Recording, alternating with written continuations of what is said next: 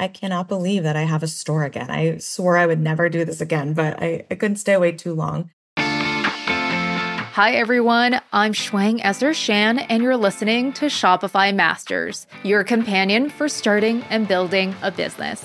Our guest today is passionate about shopping at small businesses like no one else. Caroline Weaver has dedicated her newest business, the Locavore Guide and Variety Store, to help people find stores and products locally in New York City. She's here to talk about trends in retail and how we can all support our local economies through shopping with intention.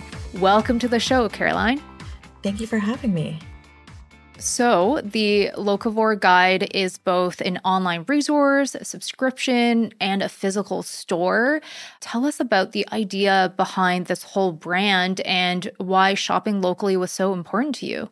This entire brand is all about shopping locally and shopping in person, and not just the act of doing it, but all of the reasons why we should be doing it. And I come from a small business background. I used to own a really popular stationery shop called CW Pencil Enterprise, which specialized in wood-cased pencils primarily. And when I chose to close it during the pandemic, there were a lot of factors at play and a lot of reasons why I decided to close. But one thing I was thinking a lot about was how there seems to be a lot of misconceptions in the small business space around what the function of an independent retail shop is and how to actually support it, and what that looks like on a consumer side versus what that looks like from a shopkeeper's side. That as it turns out, shopkeepers and consumers see it really differently. And so the whole point of the Locavore Guide is to provide a resource to help actual New Yorkers shop local better, to do it more often, to understand the reasons why, to dispel some of the misconceptions about ways that it might seem harder or more expensive or inaccessible, and to remind them too that shopping can be really, really fun. And that's what these small businesses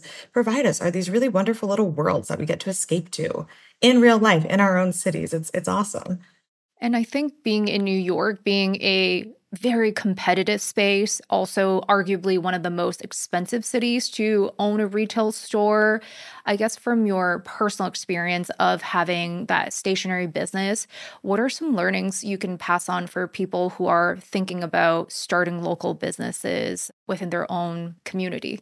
There are definitely a few things. I think the first thing is that you really need to know the community that you're serving. You can't just choose a pretty storefront in a nice neighborhood because it's just there. You have to understand who your neighbors are and what they want and what they need and how to interact with them. And I think the biggest thing though, when you're opening a small business, is you just have to trust your gut. You have to have a point of view and you have to trust it.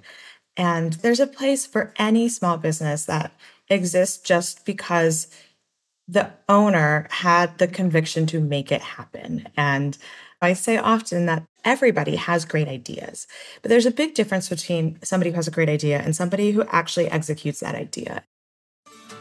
And so I think if you go so far to execute your good idea by opening a shop, you're halfway there already. I do kind of subscribe to the Field of Dreams idea of if you build it, they will come. And if you build a really good shop, people will show up, and people can tell when it's made from the heart, when it's not trying to capitalize on a trend. You just have to trust your gut and have a point of view. It's really that easy. Having a point of view, offering an experience. And I think after COVID, there has been a rebirth, a resurgence of building up retail stores again. Has there been any trends you're seeing that makes you feel hopeful about independent shops opening up again? Oh yeah, there are so many trends that I'm seeing that make me feel very hopeful. First of all, at least in New York City, since the pandemic, there have been significantly more bookstores opening than there are bookstores closing, which I think is so cool that that's the case. There are bookstores opening in New York City at least a couple a year, and it's been trending that way for a while now. And in this past year in particular, there have been so many vintage stores opening. There's this big, like Gen Z driven wave of vintage and thrift stores that are just showing up everywhere. We hear about a new vintage store opening in New York almost every week. It's incredible. And it's a market that I don't fully understand. My skeptical retail brain is like, there's no way that there's a big enough market for all of these. And of course, it poses lots of other questions about the consumption of fast fashion and the turnover of all of it. But yeah, when it comes to these like slightly more specialized shop categories, we're seeing more of them opening than we are seeing shops closing. And there's also this observation that the newer generation of Gen Zs, they actually love shopping in person versus online.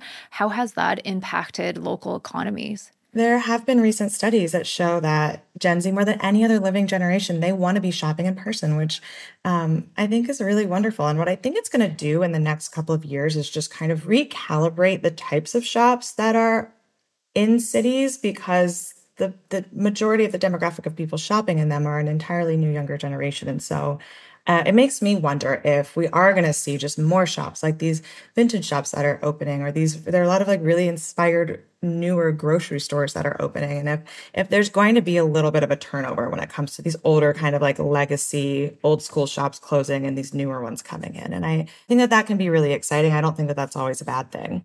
And I think you are such a true advocate for supporting independent shops, revitalizing local economies, where you created this project and this resource, and then it's grown into a subscription business. So talk to us a little bit about the evolution of the Locavore guide.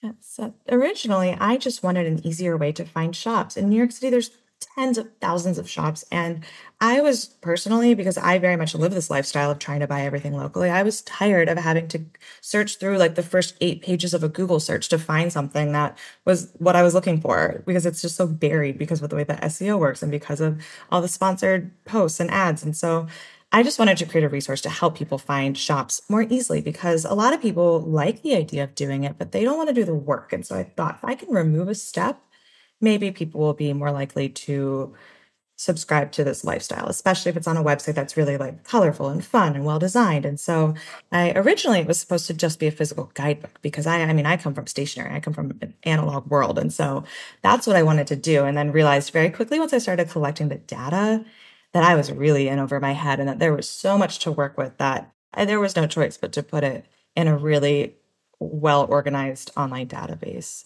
And I think currently our database has over 14,000 shops, and I'm not done cataloging the city yet. I estimate that by the time I'm done, there'll be about 17,000. And that's just way more than I could ever fit in a physical guidebook.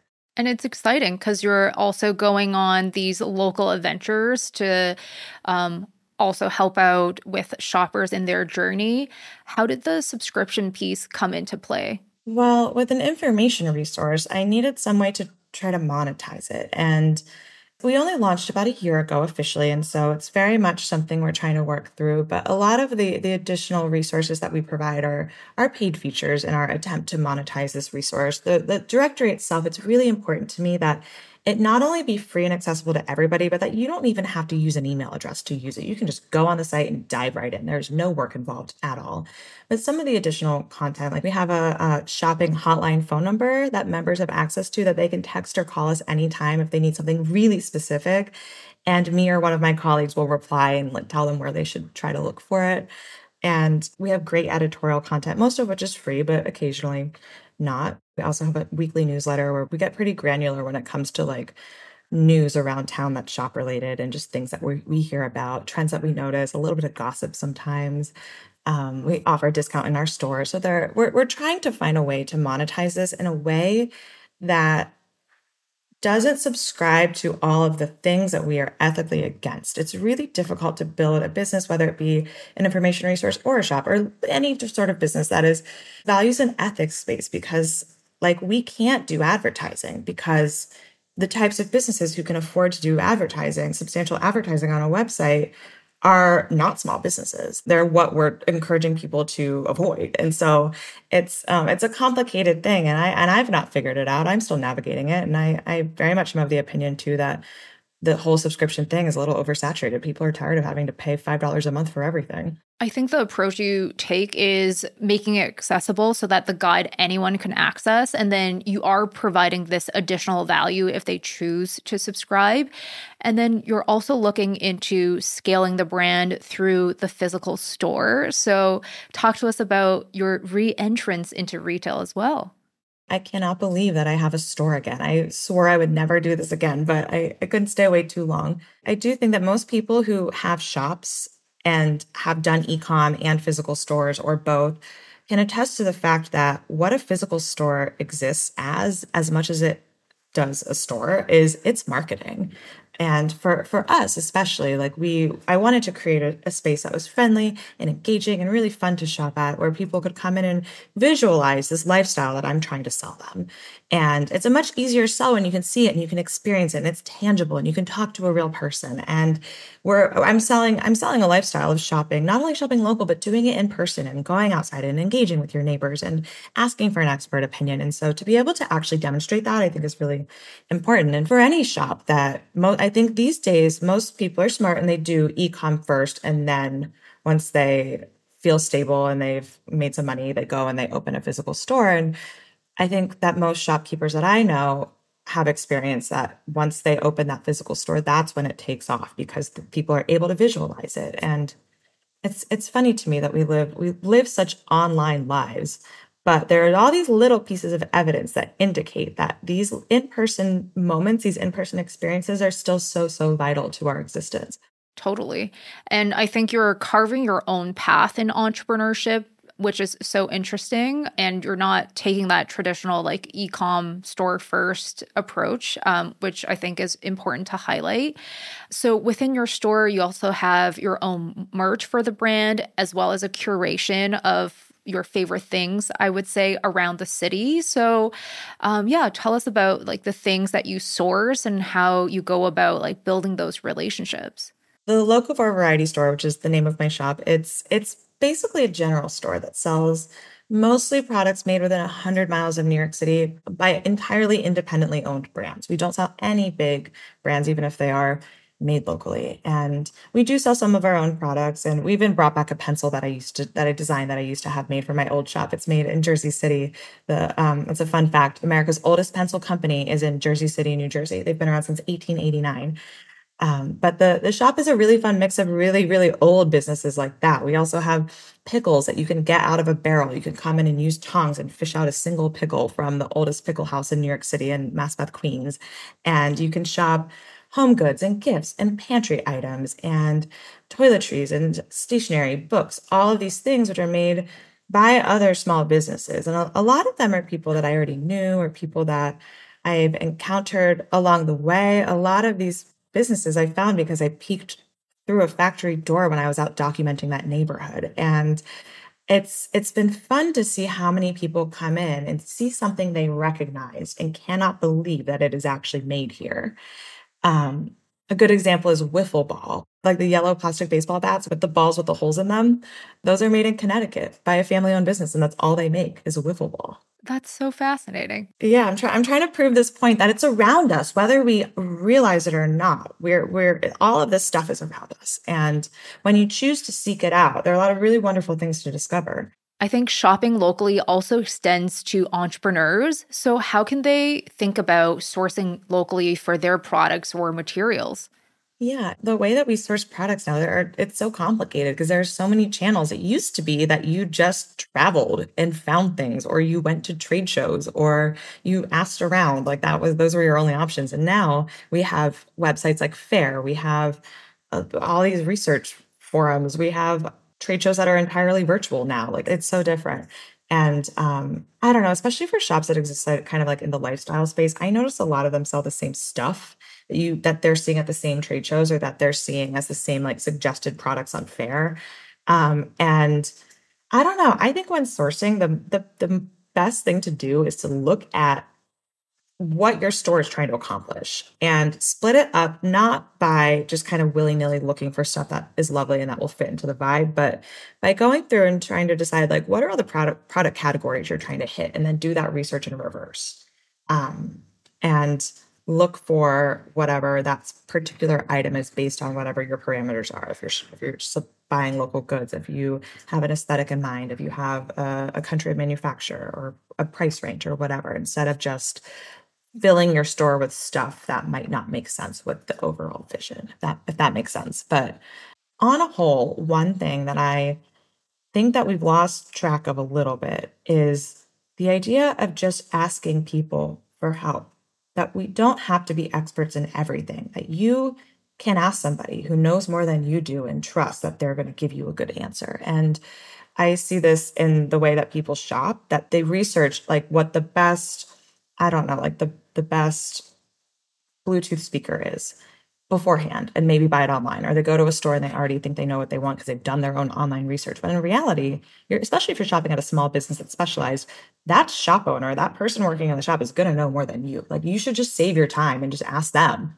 for advice. They'll have good advice. And I think the same goes for sourcing for your shop. And I lean on the people in my network all the time when I'm looking for something like, I don't know, linen napkins, and I'm not sure where to find them. And I know somebody who has amazing taste, and I'll ask them, like, well, what are some linen napkin brands that you've heard of that might be local? And then we'll just go from there. Or people in the food world. That's not my area of expertise. I've leaned on a lot of people for help with that. And so, yeah, ask your friends. Ask your friends to ask their friends. You know somebody who knows somebody who has a great shop in another part of the country where you're not their competition, like, they'll help you.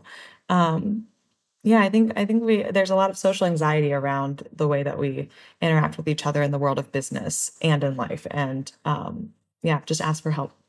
Having that mind shift of looking locally and also like actually leaning on people that you know, I think it's really good practical advice to think about sourcing locally. For like all the small businesses you've been able to learn about, has there been something that has surprised you in the process? In New York City, especially, I mean, I live in Manhattan. Most of my friends live in Brooklyn in the same neighborhoods. I live in a pretty insular world here, and even though I do travel to other boroughs, I'm very adventurous. I love going on a little day trip. I going to a lot of these neighborhoods that are further out in the outer boroughs that I'd not seen before really reminded me of the place of commerce in a community. That a lot of these New York City neighborhoods that I had never seen before do have thriving main streets, and they're not full of chain stores. And so the people in that community really rely on and shop at those stores on their main streets because it's the most convenient, because the guy who works at the fish shop is probably like the third generation and they knew his dad. Or there are these thriving little hubs of retail that are really unexpected in a lot of neighborhoods that you might not expect to find. And I feel naive for not knowing that, and was really happy to find really good examples of functioning main streets in New York City, and the way that that functions differently to, like, say, like, you're in the West Village, and the West Village is, nobody's opening a shop there because it fulfills a need for the most part. You're opening a shop there because it's a high traffic area where people have money and you want to have a shop. And so these neighborhoods function so differently. And I think that's been like the most surprising thing to see, just how differently they function, and how some neighborhoods do it better than others, and how some neighborhoods, I mean, are really successful in filling their storefronts and selling goods that are just necessary. I mean, that's originally what retail was. You opened a shop because your local butcher retired and you need a butcher shop in your neighborhood, or because there's a new trend and like nobody's selling that thing. You open a shop and you sell it. It's yeah, really, really is what retail was intended for. Big cities are filled with neighborhoods, and their local stores really support those economies. Very excited to chat more about the creative side of the Locavore guide. Real quick, I just wanted to thank you for tuning into the show. Make sure to subscribe to Shopify Masters wherever you get your podcasts so you don't miss an episode. We also have a giant backlog of episodes with some of the most interesting business owners on Shopify if you ever want to go back and listen. Thank you. Also, another thing I think it's beautiful about the start of the Locavore's guide is because this is a creative format that has allowed you to be exploring the city, have a sense of expression as well. And this is something that's grown because you were cataloging this city. Talk to us through that creative side, that initial days of just simply cataloging and creating. Yeah, it's thank you for recognizing that it really is a creative endeavor, because I'm collecting information, but it's a humongous city. It's been a really fun journey to try to figure out how to tackle it. And I've had to be flexible and organized. And I started thinking that I was just going to go to these neighborhoods, find the little pockets where there's lots of retail, and just take it from there. But it turned out to be a lot more than that. I never could have anticipated that I wouldn't even be done, and I'd already be at 14,000 shops. And having to go out and catalog these neighborhoods while also thinking about how are other people going to interact with it? They're not here with me, and I want them to come here. And so how do we design a website that makes it easy for them to find these places and to feel inspired to come to them while not misrepresenting the businesses that we are including? And so it's important to me that everything is unbiased and that we kind of leave it open for people to explore. And for me as the explorer, I get to go into these neighborhoods that I've never been to. I don't even do that much research. I kind of just leave it up to chance. And I have a rubric for the information that I gather, and I will sit down and look at a map ahead of time to gauge what the layout of the neighborhood is. And I've gotten really used to city planning patterns. And so I can tell where some areas are going to be residential and some are going to have lots of shops. And then I just have to go out with my little explorer hat on and be open to going down a street I didn't think I needed to go down because it looks like there's houses, but there's something else that looks different. And that might be a shop, and it often is. Or I have to be creative about how I find information. I spend a lot of time at diner counters during lunchtime. Every neighborhood has a good diner, and that's a reliable place to have lunch. And so I end up asking a lot of questions from neighbors I meet at a diner counter. And I think a lot about Harriet the Spy. Do you know the book Harriet the Spy? I feel often like I'm Harriet the Spy, like roaming around New York City, just making observations and acting on what I'm noticing and hoping for an interesting result. And so while it is a very repetitive process of data collection, a lot of the more interesting things that I've found and that I've trusted my gut on and that all these little side quests I've chased are the things in the end that create good content for social media, good editorial stuff for our website. And just a good reminder that if you're curious and creative and have an open mind, there are still so many things in New York City that are like legitimate hidden gems. And I think highlighting this aspect of creativity is so important because the genesis of your business is so unique. And I think it's going to be valuable for our listeners to think about approaching ideas for business in a different way. Nowadays, how much do you spend or dedicate your time towards content creation and storytelling in the everyday operations? Content creation and storytelling is a pretty heavy focus for me right now. Now that I've done the bulk of the cataloging in the city, and I have a really organized and great team who maintain the database and keep everything up to date. And so I get to focus on the really fun stuff and sharing information about the products that we sell and sharing information about the places that I've found too is so important in driving this narrative and selling this lifestyle, that we're not just telling you how to find the shops, we're also giving you a little hint as to why you should be shopping at them. And I think that we've got to be more creative too, and not just be posting like features on shops. Like we just do a feature that we call Ask a Shopkeeper, where one of our freelance writers will go and talk to a shopkeeper that they really like to see where they like to shop, because shopkeepers do have the best recommendations because they're so in tune with that world. And we try to think of like out of the box ways to create content that's about shopping. That's not just us telling people where to shop, because I think there's too much, especially in media, especially in New York City, about highlighting shops that are deemed like the best or the coolest, and I say all this with air quotes because I just think that that's not a productive way to label things, especially when there's such a vastness of stuff to choose from. Or like there's all this space in media for like these mom and pop shops, these like legacy shops that are quaint and charming and have a history. But like it's all the shops in between that I'm the most interested in. The ones that are just serving a neighborhood and doing something weird and cool and interesting and doing it quietly. They're not getting press because they're just doing their jobs well, and they just care about being really good at that one thing that they do. And so those are the shops I'm most interested in, that we try to highlight the most. But I also feel like for this platform in particular, what I'm trying to do is cultivate a voice that is trustworthy and friendly and not judgmental around all of this stuff too. Because in the retail world right now, really isn't anybody speaking on behalf of retailers and speaking about this whole idea of shopping local and shopping small that's qualified, really, because anybody with an economics background, unless you've owned a small business, you don't know what it's actually like. It's so different to experience it than to just research it and talk about it. And so all of this on the ground research, all of this content that we're creating just by talking to people and following leads, all of that is so important because there's a human element to it. And I don't think that there's a voice in small business retail right now who's tapped into that.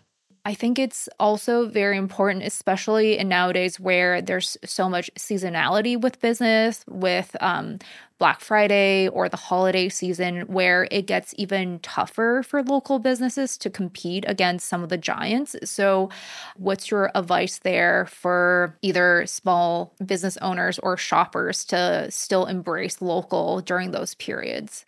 Yeah, especially during holiday season and traditional sale periods, it is such a complicated thing because small businesses simply cannot do the same things that big businesses are doing, and consumers don't understand why. They want to know why they're not getting free shipping everywhere. They want to know why a small business isn't doing a Black Friday sale. And I'm always paying attention during this time of year to the email newsletters I'm getting because a lot of small businesses have gotten really good about not defending themselves, but sending these emails that really eloquently explain why they don't do it. And my job and what I do, and we did this last year and we'll do it again this year, is to be really loud about educating people on the why of all of it. Because most consumers don't understand that these big stores, they're building those margins into their original prices of their products in order to be able to give you 50% off. You're ending up paying what you should have been paying in the first place for a product that's cheaper than they've made you think it is. And so I think it's so frustrating to be a small business during holiday season because so much of people's conceptions of what products should be sold as and how they should be sold during holiday season is so messed up by corporate marketing and by all of these manipulative tactics that these big businesses use to make you think that you're getting something when in reality you're not. And you'd be better off just paying full price at an independent retailer for a thing that either costs the same and isn't tricking you or is better quality and might cost a little bit more. Of course, I think supporting local businesses, shopping there is also a way for people to have a peek in someone else's world through that shopping experience. How can a business owner build this feeling for their customers when they're conceptualizing or building their small business? Yeah, I think a lot of first time shop owners, especially, go into it with this kind of cloak of self consciousness because you're worried about your shop looking professional or looking, I don't know, or following whatever the current trend is in merchandising a shop. And I think like the most important thing you can do is just have your own point of view and trust your personal style and just run with it because you might do something that's beautiful that looks like every other shop, but that's not a compelling reason for people to come in and they're not going to have a unique experience there no matter what you're selling. I think to set the tone for a really engaging and experiential shop, you just have to do something that other people aren't doing and to trust your gut and to not compare yourself to other people's shops. I think that's the most important thing is to and add in little details. Like you're not just selling things, you're creating an experience. So what's an interactive thing that you can do? Like what's something silly that you could put in a beautiful vending machine? What's some sort of like hands-on way of selling something that could create a really interesting Instagram or TikTok moment? For us, that's the pickle barrel that we have in our shop. Customers are just like so amused and delighted that we have a pickle barrel in our shop in the year 2024. And so I think that's all you have to do is just don't compare yourself to others, have a point of view, and just really run with your ideas. And no idea is too weird or too colorful or too strange. People are going to come in and just be really happy that you're not doing the same thing everybody else is. No idea is too strange. And I think you truly embody that because your journey is so unique. And I think a lot of creators can relate to your journey because it did start something as a creative outlet and then it grew into a business. What's your final piece of advice for people who might feel a little weird about monetizing something that they're creating or even thinking about a business idea from a creative project? How do they get past that mental hurdle and actually start the business? I think an important thing to remind yourself, and this gives me a lot of peace of mind and makes me feel like I'm not constantly selling something, is if you can arrange your business so that there are the things you're selling. For me, it's subscriptions. For me, it's goods in my shop. For somebody else, it might be something different. You've got the things that you're selling, and then you have the little things that aren't ever going to make any money that you maybe break even on, or maybe you're not making any money on it and the other things subsidize that. Like if you keep some of these other little things for yourself, you're always going to feel okay about selling something because you've kept one small little creative outlet, no matter what that is. Maybe it's a product or a project or a community service or an event that you host regularly that is just for the hell of it and just for fun. And because it serves your creative mission and that is it. If you can keep a little slice of that for yourself, I think it's a lot easier to get over the hurdle of not feeling weird about constantly selling something. Amazing. Keeping a little slice of joy for yourself. Well, thank you so much for joining us today, Caroline. Thank you for having me. This was wonderful.